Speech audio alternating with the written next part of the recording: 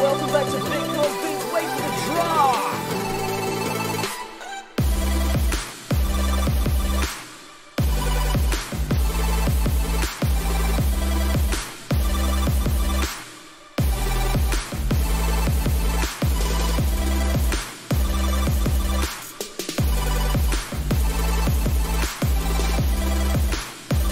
Hope you're all having a fantastic day here. My name is Hamilton. I am going to be walking you through the Bitcoin markets today. I'm a professional trader. I'm not going to show you any affiliate link sponsors, altcoins or anything like that, right? We are here to learn how to trade Bitcoin and make money at the end of the day here. So if you're liking that, stick around. Let's get this going. We're gonna be going through the short term for Bitcoin, the mid term for Bitcoin, and the long term for Bitcoin as well.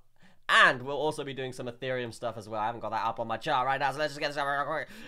There we go. Yep, cool. So we're going to be doing some Ethereum stuff as well on the side with that, just to kind of see where we are and see where we can go as well with that, right? But it's mainly Bitcoin here. Let's do this, and yeah, let's get rid of that as well. Those of you that that were on the webinar, right, that were on the webinar this week, this trade here was a good one, right? This didn't hit the stop loss, it hit the take profit. That's what you're after here. That's what you want at the end of the day. But without further ado, guys, what has happened here with Bitcoin coming through? Well, we talked about coming up. If we maintained above this volume-weighted ATR band, it's going to be a good thing, right? But if we did lose it and we did scatter around, I did say it's going to be quite a choppy zone here, right? Because we are in this blue box zone. Whenever we're in this blue box zone, it is kind of a choppy area, and it's an area that we don't really want to touch because it is full of traps, right? We know this. We talk about this a lot. I don't want to be too repetitive here, but this is what we say, right? We don't want to get in that long until we get above it, until it's confirmed, until we have a pretty a decent trend to take some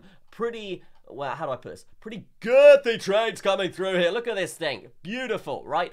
Beautiful here as well. So that's kind of what we're looking for here for our next trade, but we'll get to that later on. In terms of what's happened, we're just chilling in the blue zone, all right? We're just chilling in the blue zone. We're waiting to see if this will reject or this will go up. I do think we are quite likely to go up, to be honest, guys, but that does bring me to predictions, right?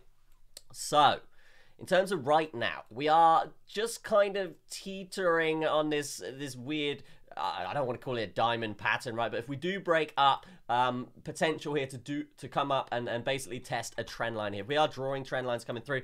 We can draw something like this quite easily, right? Let me just get this looking pretty solid, looking pretty sweaty, right? There we go. Beautiful, sweaty. Okay, yeah.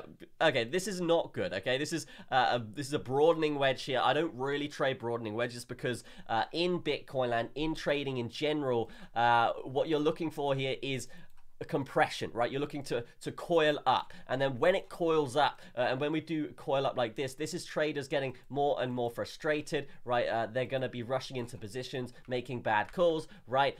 Lots of traps coming through, and then when we get to that pinnacle point, that's when you break out, right? You let the spring loose, and that's going to be a lot better of a trade to come through, right? So when we're looking at a broadening wedge here, a broadening wedge, it's like the opposite, right?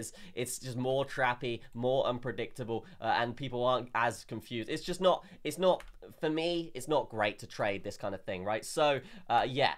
Sitting on the sidelines here isn't a bad thing, but if we are looking at predictions here, I will say if we lose this 55 at 46 here, let me just change this music. It is absolutely just rap in my ear. Not a fan right now, right? We're trying to talk. We're talking about it's not good, right? But what I will say is, yes, if we get below this 55 here at 46.5, around that kind of area, obviously this will go up over the day, right? So if we can get below that over today, then I do think it will be probably a retest and come back down, or it will be similar to what we had the other day here with a trap like so, right?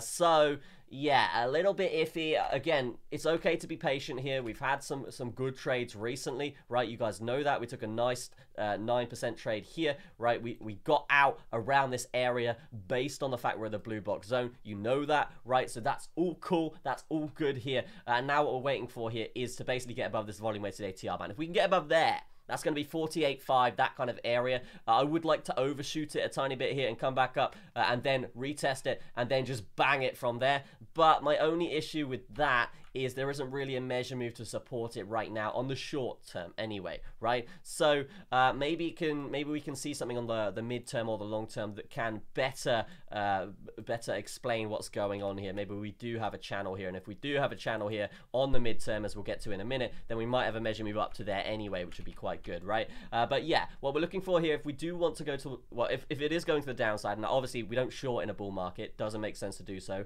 You are more likely to get wrecked. It's just common sense, right? If the trend is up, why are you going to be looking for shorts? It doesn't make sense, right?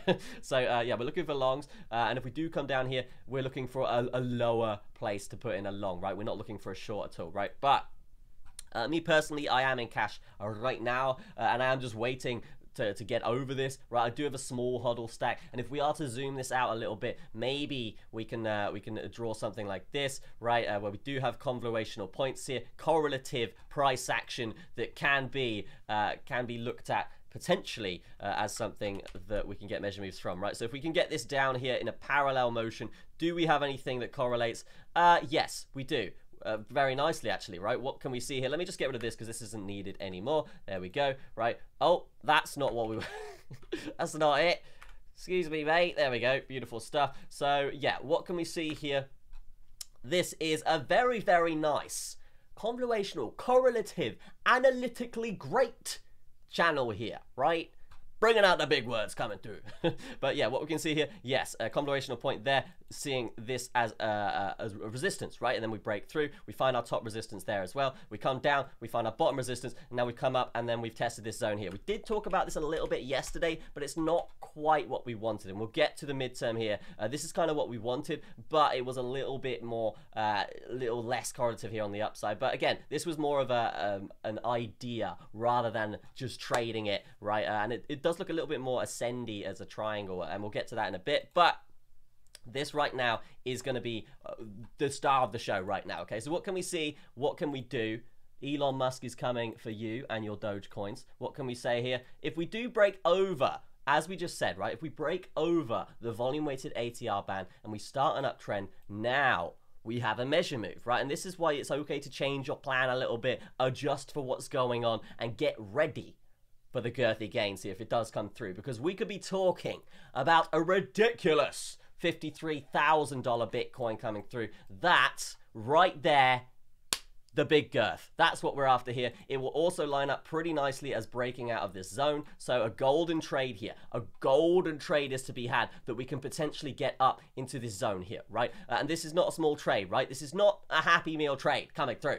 This is a big, beefy chicken McNugget trade all over you on a Freaky Friday. Speaking of Friday, though, as well, guys, we know this, right? We don't like to take trades on the weekend because it can be trappy, right? So if you are taking this, be very, very cautious. This isn't financial advice. You're liable for your own trades. I don't even know if that protects me legally, but I'm gonna say it. It probably does, right?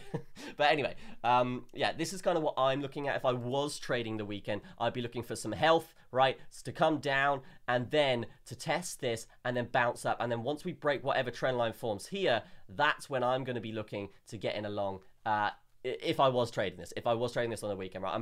I probably will leave this today, but maybe I'll take some scalps over the weekend as well. Again, everything's looking pretty good. My altcoins are just skyrocketing. We are chilling. We've made some decent trades. We've made some scalps. It's okay not to be greedy here and just wait for Monday as well, right? So that's kind of what we're looking at there for a potential move towards the upside. If we break down, this is going to be the this is the negative side, right? And some of you in the comments do come to me and say, like, how dare you say we're going down? Bitcoin never goes down. And that is true. If you haven't heard, Bitcoin does just go up now. It's almost a fact at this point. It just goes up. So what I will say with this is, yes, if we go down, we have to be prepared for it. As the distinction, right? The distinction between a good trader and a bad trader is being prepared for every scenario. And that way, if we go sideways, we're prepared, we know what to do, right? If we go up, we know what to do. And if we go down, we know what to do as well, right? And that is really how you can get there. And that is really what you need to be thinking about when you are eyeing up these trades, right? So if we are zooming on this again, and we are looking for this measure move, if we break down below, essentially below this trend line, right? 44, I would say. 44 is going to be there. Then yes, there is potential to come down. But as I said, shorting is dumb. Don't do it. It's just dumb, right? Because we do have this we have this 200 EMA coming through that's pretty strong. Okay, this is something that does hold us up when we are in a sustained bullish uptrend. And surprise, surprise, guys, we have been going a little bit parabolic recently. So that is something that I would expect to hold if we do touch it, right? So we could be looking at potential if we do come down here, and it's a big if because it does look pretty good right now. Okay, if we did come down here, 43.1 would be an area if I was short to take profit. But again, never short this. Don't do it. It's not worth it. Not worth it here. Just play the measure moves up because you will make a lot more money generally. Okay, not financial advice or whatever, right? But if we lose that at 42, that kind of area, yeah, these two are pretty much similar, right? One's an EMA, one's an SMA, right? EMA is going to be more reactive, so if we go up, it's going to react towards the upside quicker, which is why it's above the SMA, right? Simple moving average, exponential moving average. This behaves more exponentially, okay? And this is the volume weighted ATR band on the hourly, on the downside. And we can see here that we don't really touch this. And when we do touch this, we've had some pretty beefy rejections here towards the upside and just banging it, really, okay? Typically with this thing, when we do test it, we do trap and we get massive pumps from it in this run anyway that we've found, okay? If we are in more of a downtrend, it will be kind of the opposite way where we stay below it, we sustain a trend kind of thing like that, right? So yes, that's pretty much the hourly. A little bit of a ramble on there on the hourly, but 10 minutes in, I do really want to make sure you guys know what's going on here, right? We can also see potential for a wedge forming here, but it's a little bit iffy right now. And if we did come down, we do have areas to watch anyway, right? Again, happy for this to come down over the weekend, have a bit of a consolidation, get all those dirty leverage junkies happy, right? And then absolutely obliterate them on Monday, right? And that's essentially how it goes. And guys, I'm not here to kind of make fun of the dumb traders. That's not why I do this. I actually do this because there's a lot of misinformation on YouTube, okay? And what I do this for is to kind of, if you do kind of, yeah, if you have lost money and stuff, then essentially the reason why I do this and the reason why I started the channel is because with YouTube, there's just people drawing shapes and then saying, yeah, that's a bullish shape, everyone long, and that's just the worst way you can do it, okay? What you need to be doing with these shapes and stuff like this is saying, hey, right, if we break out above and then we retest and then we make a higher high on a lower time frame, that's okay to be getting in a long, right? That's going to be more sustainable as a long. You're going to have better results there. But if you just see a bullish pattern and then long it, you're going to lose a lot of the time, right? Because they don't actually, in Bitcoin anyway, I've found back testing all of these patterns over years and years of data, that it's a lot more 50-50 than you think, okay? It's a lot more 50-50. So don't listen to that. It is like a thing to trap you into getting in positions and getting in traps and getting stopped out, right? So when we're inside a pattern, it's okay to chill. It is, okay? You don't have to play from one side to the other of the pattern. But when we do break out, that's when you can get in and really just take advantage of momentum. Because at the end of the day, it's all about momentum. It's all about momentum, right? Everything in trading is about that, right? So if we're looking at patterns here, we're looking at patterns, and if we do get over this trend line here on a 4-hour, we could be looking at something pretty beefy, okay? A little bit of beef, a little bit of chicken here coming through. And we can see a 51K measure move, big bop over there, right? So we'll see if that does play out. A little bit different to what we had earlier with our channel, our Coco channel. But I will say, we can still make that a channel, okay? We can still reject from that. It can still be a parallel here. So it is okay to watch this over the weekend because it is trappy. We've said it's going to be trappy here. I said yesterday, literally, like, it's going to be chop here. Like, this is going to be chop. It's a lot likely to be chop. And even if we do come up over this, it is quite likely that we trap there as well, with it being a weekend, with it being the top of our bigger measure move here on the higher time frames that we did have up to like 49 to 50K, right? So 49 to 52K, I think, was the maximum. So we said, yeah, taking advantage of this trade is okay, but be careful because it's quite likely that we trap and have a massive pullback after we hit that maximum 52K zone, right? I'm not saying just short 52K, right? But I am saying be careful around this zone for sure, okay? For sure, foul shout here. What I will say as well, yes, the measure move for this, and this is actually more of a bearish pattern typically, but as we said, right, it's a lot more 50-50 than people think. But the measure move for this would be up to 51.6, as we just said. And if we are drawing trap zones on this, if you don't know what trap zones are, what you do, you check out the wicks here, right? The wicks here are pretty cool, not the website wicks. the wicks here, right? If we can see this, we can basically try and make a trap zone from that with the wicks here. If we get over these wicks, it's a lot more likely that we continue up, and that's just basic stuff here. This is, if you were on a smaller time frame, this would just be a higher high, right?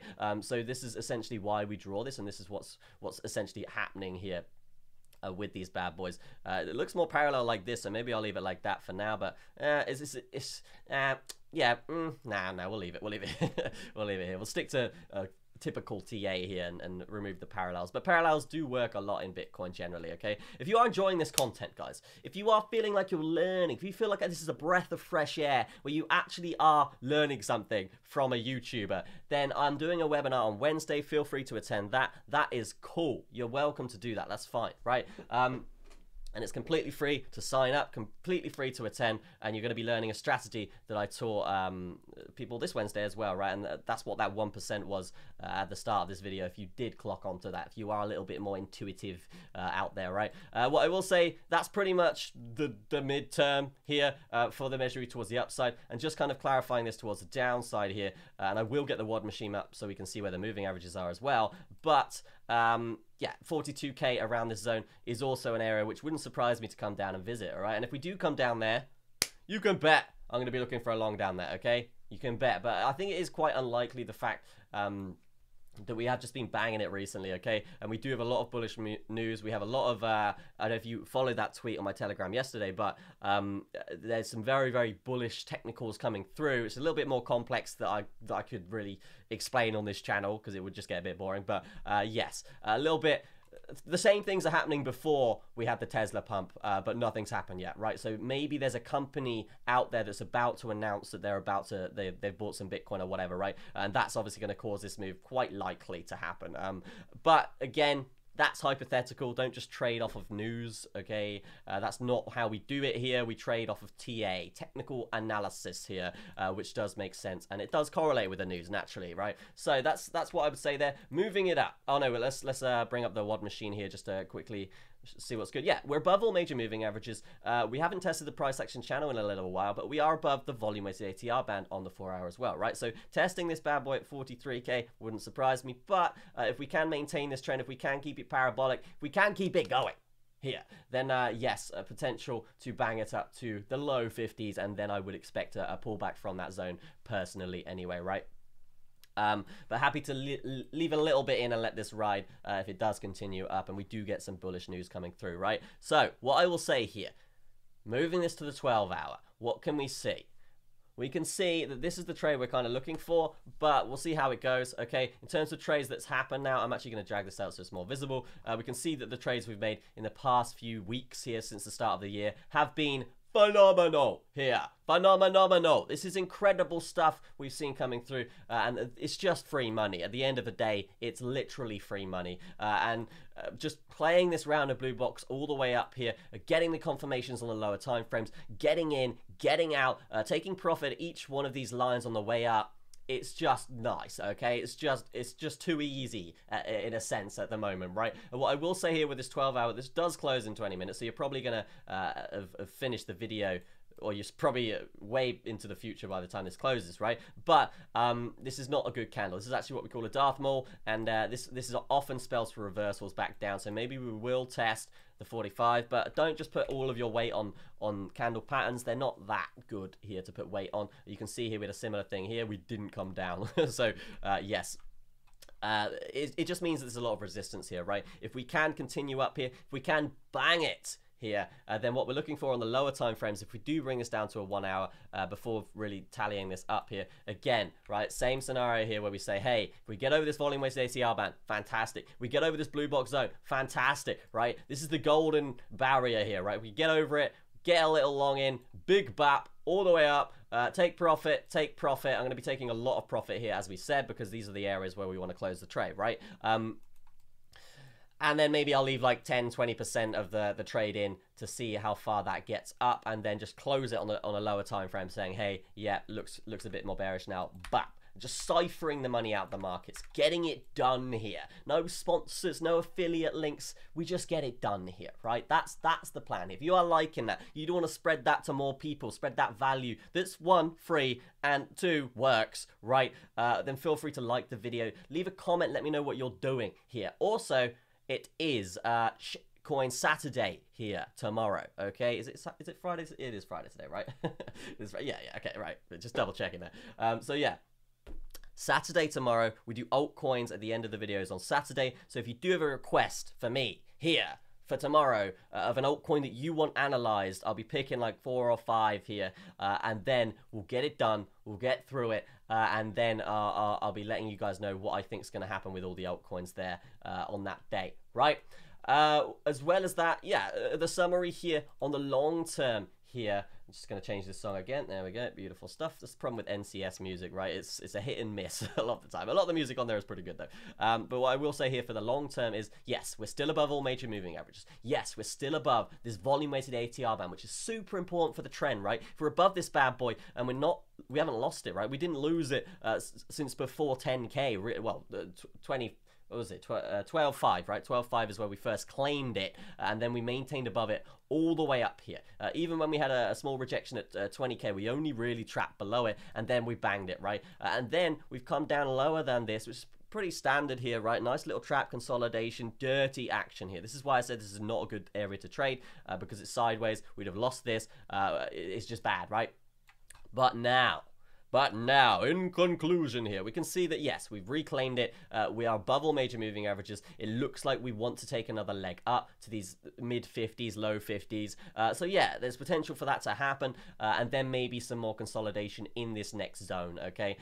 But we could also go massively parabolic from here. And this is why it's important to just play it level by level here. There's enough percentage gains to be made where you can miss out these blue box zones and really just wait for confirmations. We're talking about potential BAP, 23% there, big old girthy gains here, and then 14% there, big girth coming through, and then we've got another 8% there as well, right? And this is all based on Fibonacci and linear regressional growth curves, which you don't need to know, okay? You just need to know that it works, right, at the end of the day. And those of you on the program will eventually know what this all is, right? And I do explain this every now and again on videos, but again, we're pretty late into this one, so I think I might leave it here for today. But these are the next big trades that we could be looking at here. And obviously, it's not from one end to the other. It's more like we shave off like 20% because we take profit all the way up. And that way, we secure our profit in a nice way, okay? So we're looking at still some very nice trades over the next kind of, I want to say, 6 months or so.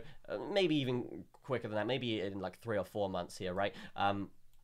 But yeah, if we do get higher than that, we're going to have to adjust our strategy a little bit. And we're going to have to essentially figure out how to navigate this next FOMO zone here. We're talking 180k, we're talking 200k, 300k, right? This is going to be massively oversold areas, but I will say, I mean, we've got to play it by ear. We've got to get it done, and we've got to adjust to this market as it progresses up here, right? They are just printing dollars all the time, so what can you do here? What can you do? But just adjust to it and make money, right? That's what we're here to do here at the end of the day. So yeah, what I will say, if we do lose this volume-weighted ATR band, again, pretty bad for Bitcoin. That's at 40k right now, and I would expect to probably come down to 30k from that point. Just massive crash if that happens, I would say. And then we are looking at our bull market barrier here in conclusion, right, as our absolute bottom here, coming in around 25k. So we'll see if that is like visited. But at the moment, as I said, guys, looking fantastic, looking great, okay? So moving on here, Ethereum. This is going to be the last one here for the day, and then I'll let you guys get on with whatever you're doing here today on a Freaky Friday. If you're getting beers in, fantastic here. Fantastic. And I do want to say big up thank you to these guys, the girthy supporters that have been supporting the channel. You guys are insane. Again, I don't really do, like, I make money trading, right? This is not a lot of money to me, but this is the equivalent of you buying like a coffee for me, right? Or buying me a beer, or buying me a pizza, which I did get last night, right? I ordered a pizza last night, seafood. It was fantastic, right? We had some tuna, we had some anchovies, we had everything in there. It was fantastic, right? So big up, thank you for that, guys. You guys paid for that, right? So big up to you guys, thank you. Yeah, if you're having a good time on Friday, great, right? We shouldn't be sober in this lockdown for sure, right? Right, so what I will say here, on the hourly, for Ethereum, we could open up a channel like this, but it's not great. It's not good at all, actually. Let's just leave that back there. And this isn't even, this is what I'm saying, right?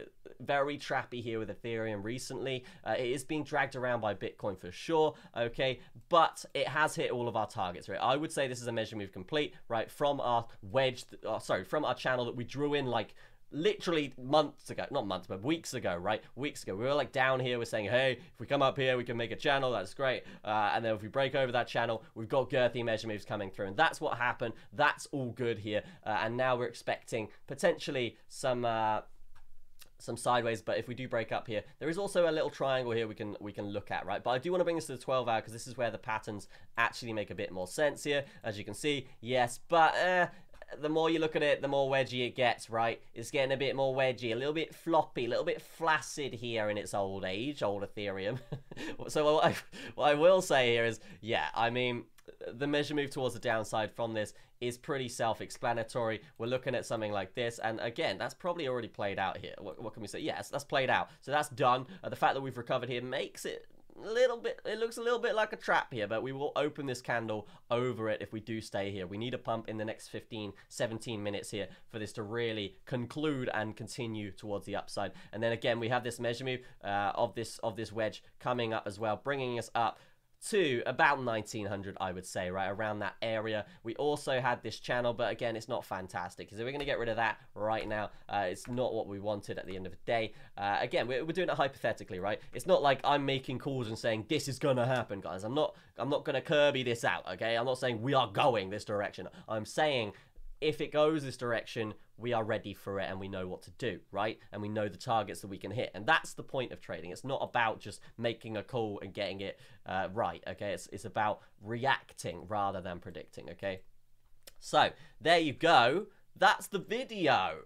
So I will say as well, as I already did the thank you, but yeah, if you have learned from this, if you have found this valuable, okay, if you do want to spread that value to more people, give it a like, leave a little comment on any altcoins you want tomorrow, and webinar on Wednesday. Just sign up on my website. It's right there on your screen right now. You can see that link, bitcoinbeats.net. That's where you need to go to essentially learn the strategy that will change it. It will change your foundational knowledge about trading and make you a better trader, or introduce you to trading in the right way, okay?